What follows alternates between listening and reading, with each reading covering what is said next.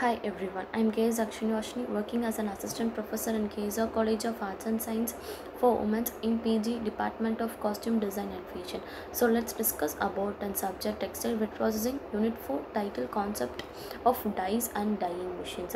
Concept of dyeing machine. Dyeing machine is designed to the color textiles or fabric by applying dyes in a controlled and efficient manner. It typically involves a process such as a dye solution preparation, fabric loading, dye applications and resin, fabric yarn and fabric dyeing machine.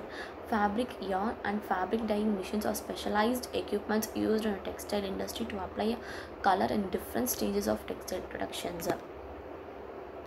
Explain about an HT beam. In textile wet processing, an HT beam often refers to a high temperature beam.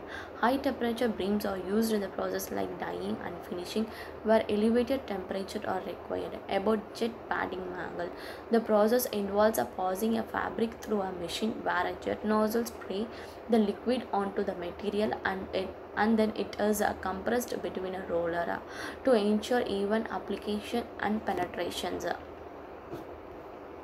Explain about a wet processing of knitted fabric. A wet processing of knitted fabric involves a various textile treatments that occurs in a wet or liquid environment to achieve desired characteristics such as colors, textures, and finish. Definition of scouring. Scouring in a context of textile processing refers to the process of cleaning and removing the impurities from the fabric of fabrics.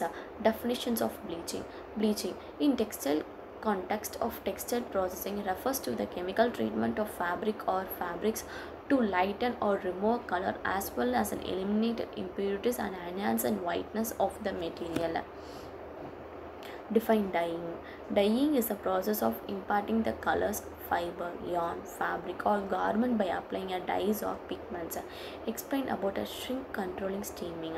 Shrink controlling steaming is particularly important for the fabric that are born as shrinkage such as those made in a natural fabric like cotton. The process helps in a manufacturing produce garment and textile with a consistent size of shapes meeting the quality standards and customer expectations. Thank you for watching.